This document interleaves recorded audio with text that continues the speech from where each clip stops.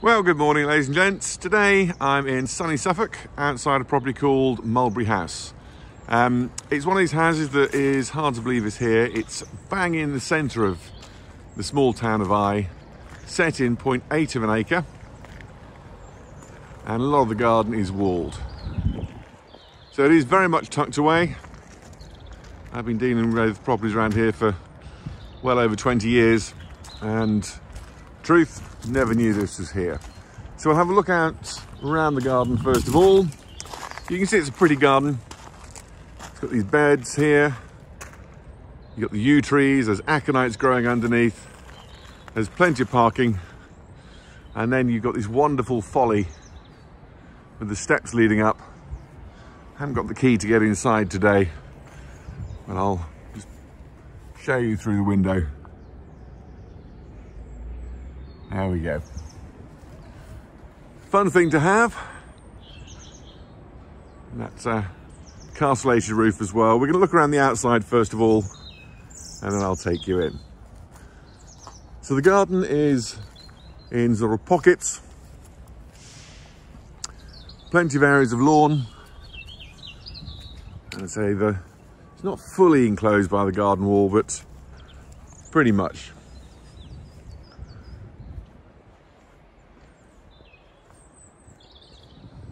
So you've got a range of outbuildings here. Got an outdoor pool.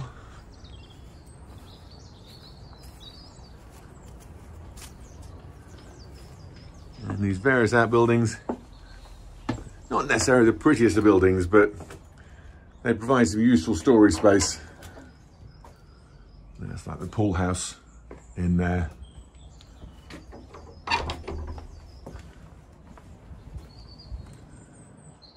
Greenhouse area and general storage. As well as the main entrance, there is a second access down the back here, so you can walk into centre of town without going off your grounds. So this area here, and then there's a gate at the far end.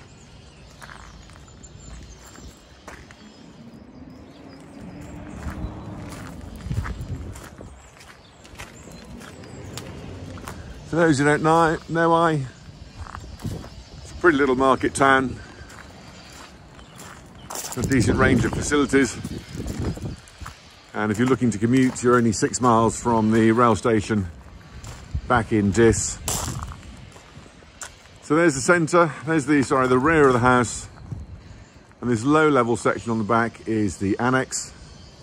And you've got storage, you've got plenty of parking. And what overall, it's a good looking house in a great position. So we're going to go back around the front and we'll take you inside.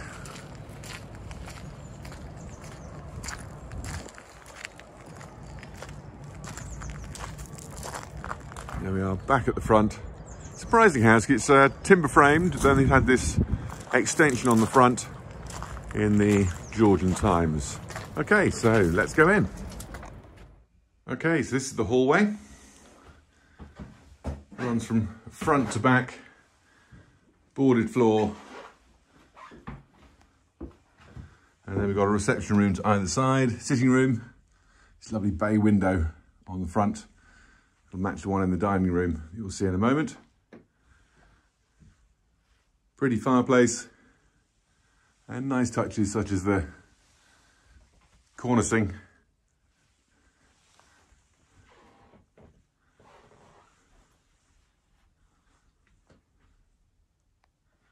It is a very elegant room. Leading straight out to the back is a sort of extension area to the sitting room, which could be home office, study.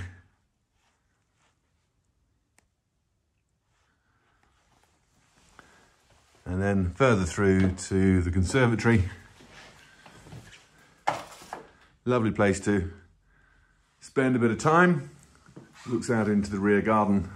And you can request all your things to be brought through and the serving hatch into the kitchen.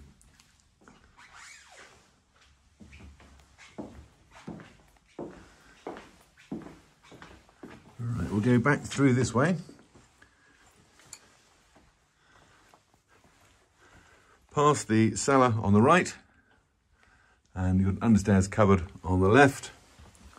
And we're back into the hallway again, and through to the dining room. It sort of fairly much mirrors the sitting room with this lovely deep bay window, with the full height windows, fireplace with red brick and housing the wood burner, and then you've got arches to either side, and that deep recess there as well. So going through to the back, into the oldest part of the property. This has all the timber frame revealed. You've got the kitchen. And the headroom throughout is pretty good, it must be said. Lovely big Hammett tile floor. And then we're into this area at the back, which is sort of the working area, the laundry.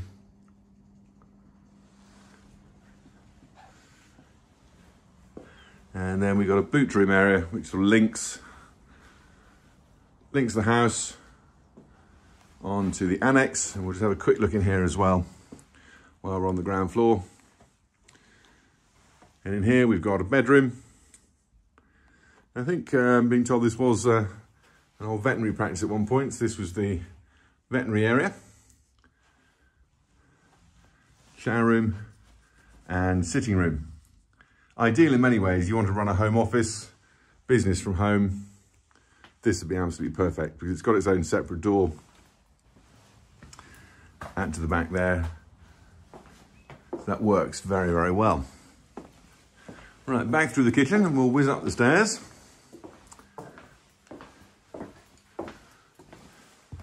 Bottom of the stairs, we've got cloakroom.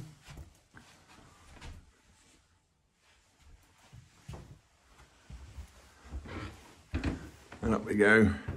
Elegant traditional stairs. We'll go into the front bedrooms first of all.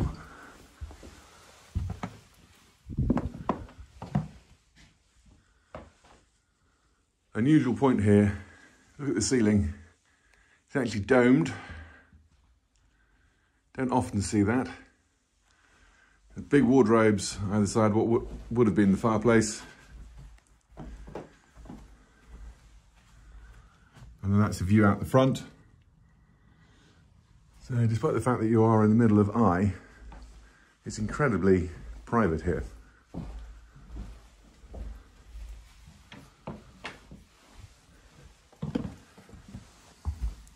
Taking the rooms as they come. Bathroom.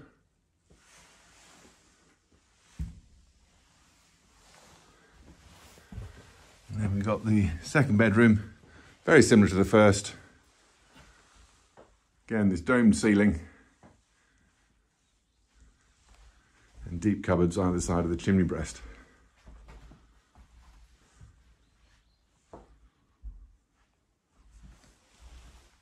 The rooms in here are all pretty generous in size.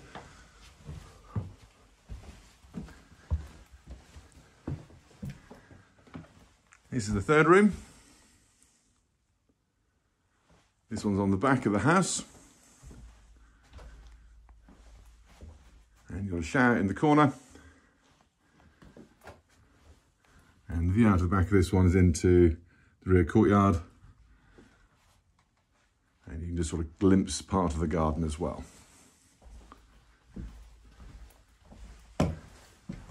Couple more rooms to go. Main bathroom.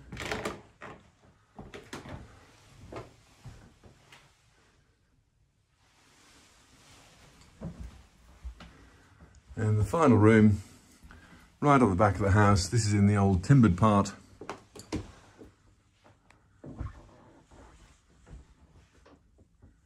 So again, generous sized double bed, or double bedroom, I should say. And this one has the benefit of this dressing room as well. Could be another occasional bedroom if you prefer. And that's what we've got.